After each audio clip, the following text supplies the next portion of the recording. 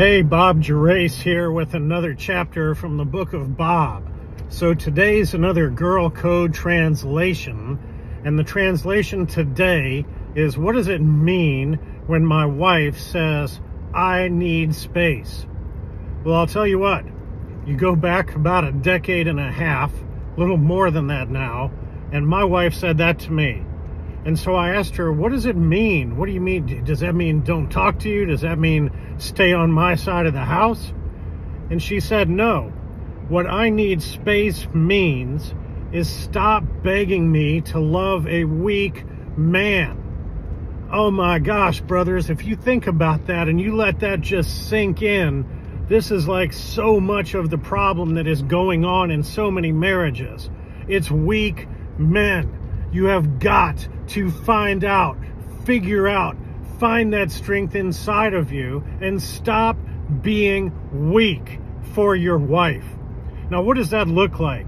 Well, I want you to consider for a moment that when God said in Genesis that he was going to make Adam in the Hebrew, meaning humans, not just the man, and he's talking about making man, and he's talking about making woman, and he says we're going to make them in our image. Who is the our in that image? The our is the Trinity. It's the Father, it's the Son, and it's the Holy Spirit. And then when God brings man together in marriage, that Trinity is modeled. And so what does that mean, or what does that look like? Well, what it looks like is that God the Father is at the head of the marriage.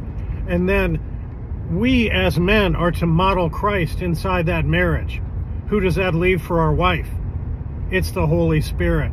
The Holy Spirit is a comforter. The Holy Spirit is a convictor. So here's the thing, man. When you are doing right, your wife is comforting you. And when you are doing wrong, she is convicting you. Elevate your thinking to this is not a worldly problem. This is a spiritual problem. When you are not spiritually right, when you are not on the path of sanctification the way that God designed for you, your wife, as the Holy Spirit representative inside the marriage, is going to convict you of that. Now, are you strong enough as a man to be able to own that and fix it? Or are you weak? Are you a mama's boy?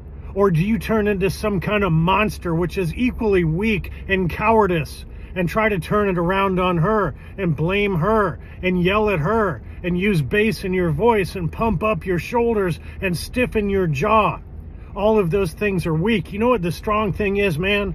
The strong thing is to be a man and to admit it and to own it when you have been called out of being outside the will of God and not treating her the way that the Bible says, Ephesians 5:25. That's the strong man. And the strong men who get inside any kind of a Christian brotherhood and they learn this and they put it into practice, those are the guys who go on to be happily married. And the weak men, they want to blame, shame, defend, deflect, and make excuses. And those are the guys who get divorced. If you want to know more about this, like, follow, and subscribe, because I've got hundreds more chapters from the book of Bob.